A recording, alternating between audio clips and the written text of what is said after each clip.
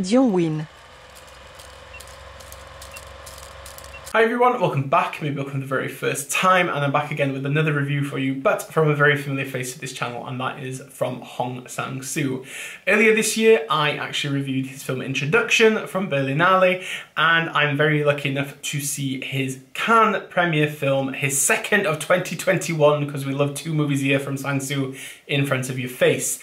And this was his first film at the festival since 2017. But what has been really interesting about Sang-soo over the last couple of years is how he kind of is exploring more of narrative. And I think with Kim Min-hee a few years ago, he kind of was not stuck, but just making banger after banger with her. But now I think it's kind of interesting how he's kind of slowly going out of this phase. And with Introduction, we looked at youth and what life is about for young people, and now with In the Front of Your Face, it's more about middle age. Anyway, enough introducing, let's get talking. Sang-ok has never lived in a high-rise apartment, and she wonders how her sister can live at this height every day. A few days ago, she came back home to stay at her sister's and is now reaccustomizing to life in Korea.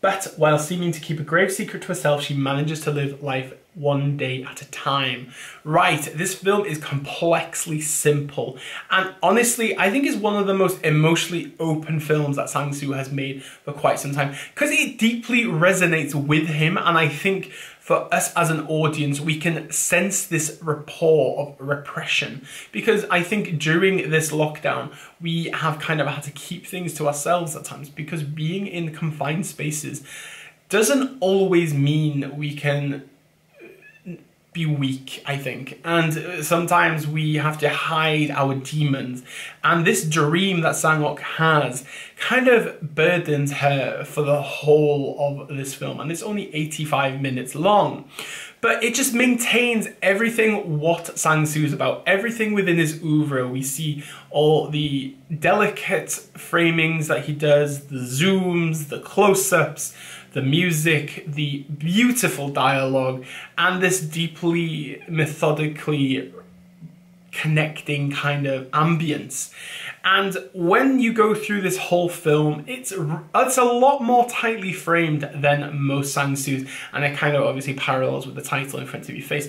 And it's very soul-searching, I think, within its actual photography and its execution. And actually, Sang-soo actually did everything in this film, from cinematography to editing, composing, everything. The only thing that he isn't credited for is sound. So this, that's the personality of this film, is everything that Sang-soo goes for. I know that he's a very kind of make up as you go along kind of director, but I really felt such a strange connection with this film. And there's definitely a lot more narrative focus here as well, because sometimes we can just kind of meander through very weird kind of conversations that don't really make sense within his films. But here, I just think he just sticks to the point a lot more. And I think he really just shows what Sang-ok is going through and what she's kind of repressing. And there's a lot of kind of exploration of frustration, living within kind of different times, soul-searching closure. We look at morality, our mortality even. It really just builds a lot of kind of layers in such a short runtime.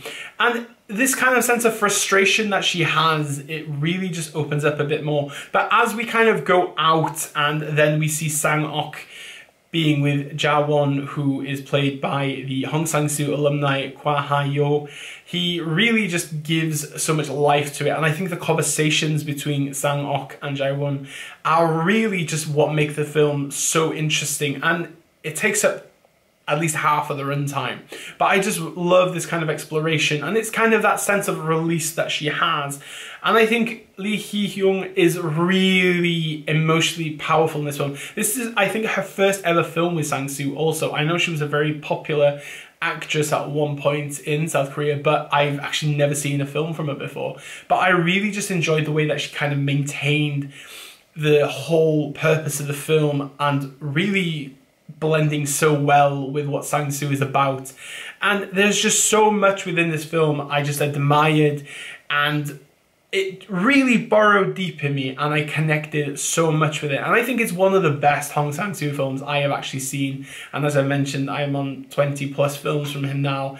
And it's really up there with them, I think. And I know I'm very positive about Sang-soo films, but I truly admire the man. And I think, as I've said before, he is really the Eric Romer of Southeast Asian films. He's a master. And In Front of Your Face is just another soon-to-be classic from him. Right then, that was my review for In Front of Your Face. I hope you enjoyed it. There will be a few more reviews from Cannes I've been lucky enough to see over the next couple of weeks. I'm very busy with work at the minute, so just be patient, but there's Benedetta, Titan, a lot of good stuff. So patience is a virtue, and I assure you I will be back with more. And thank you very much for taking me over to 800 subscribers. Much appreciated. Hello new subscribers, hello subscribers. I hope you're all doing well, and I will see you in the next video. Bye-bye.